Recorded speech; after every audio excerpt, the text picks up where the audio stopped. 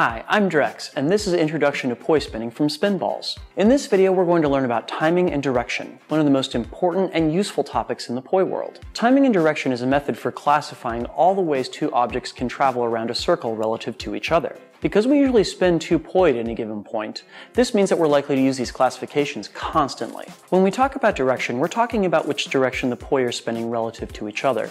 They can be spinning in the same direction, that is, both poi are going either clockwise or counterclockwise. Alternately, they could be spinning in opposite directions, that is, one poi is spinning clockwise and the other one is spinning counterclockwise. Timing refers to the phasing of the poi, that is, how the starting and ending points of their paths are shifted relative to each other. There are really an infinite number of possible timings, but for poi spinning we tend to focus on just two, because they're the most symmetrical and thus the most aesthetically pleasing. These two timings are together time and split time. With two possible directions and two possible timings, that gives us a total of 4 ways in which these properties can be combined together.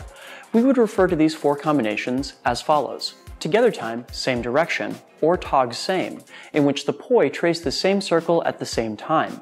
This results in a doubling effect when two copies of the same shape are seen side by side. Together time, opposite direction, or tog op, in which the poi meet at the top and bottom of their paths, but split on either side. This results in patterns that appear to reflect across a vertical line of symmetry. Split time, same direction, or split same, in which the poi travel in the same direction but are always pointed away from each other. This results in patterns that seem to reflect across a constantly shifting line of symmetry that rotates on a point at the center of the pattern. Split time, opposite direction, or split op, in which the poi meet at either side of a pattern but are split top and bottom. This results in patterns that appear to reflect across a horizontal line of symmetry. Each and every trick you will ever learn that involves two poi will make use of at least one of these combinations. This also means that whenever you learn a new flat plane move, you can be sure that there are at least 3 other variations on it, one for each additional timing and direction combination. Start practicing these with static spins and extension, practicing each timing and direction combination in both wheel as well as wall plane.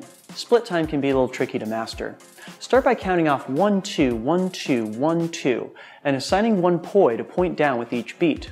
You could also imagine the poi walking, with each poi alternating steps. Timing and direction is a crucial tool that not only helps you understand the movement of the poi in any particular trick you're learning, it can also help you uncover new possibilities you've yet to explore. Thanks so much for watching. Now show us what you can do. Share your photos and videos of your progress with Spinballs.